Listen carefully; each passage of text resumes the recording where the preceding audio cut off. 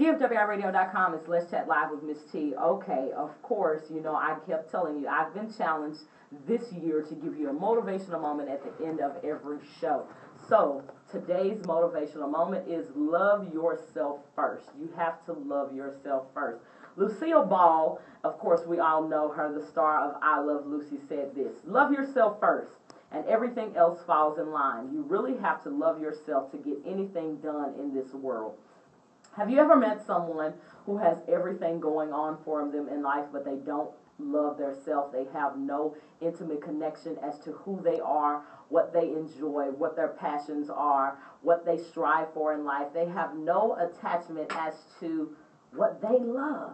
How can you possibly expect anyone to love you or anyone to care about you when you have no idea what it is that you care about in your own self?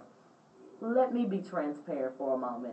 It took me a while to just get into a point where I love Tanisha, where I could really say, yep, that's me, and be proud of who she was, of who I was, to look in the mirror and say, that girl right there is absolutely gorgeous.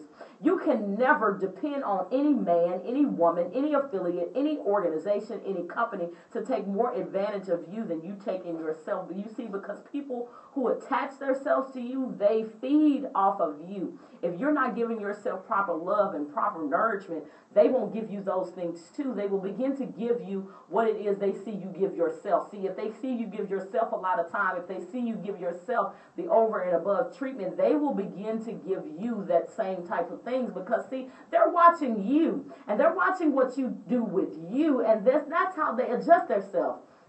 If they notice that you like to paint your nails and you always make sure that your nails are really filed really nicely, then they might decide to give you something manicured wise for your nails or for your hands or things of that sort, because they know that's something you love to do for you. People are going to always, always, always attach themselves to what they see you do in you and what you like about you.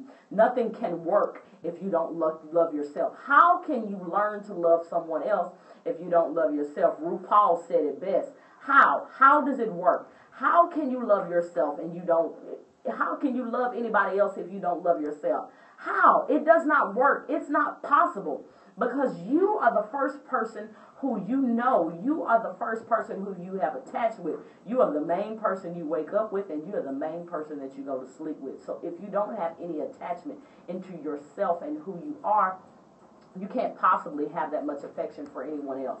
If you don't have a relationship with yourself, if you've yet to fall in love with yourself and begun to think that you're the awesome person that I know you are, I strive for you. I encourage you. I petition you to fall in love with you, and you will find out that your relationships and your benefits go a whole lot further once you learn how to love you. Learn what you love. Learn what you like. Learn how you like to be touched. Learn how you like to be held. Learn what gifts you like, and then that way you will be able to communicate with others, be it in your relationships, be it in your organizations, be it in your friendships, what it is that you like, and they will be able to adapt more to you. So that's my message for today.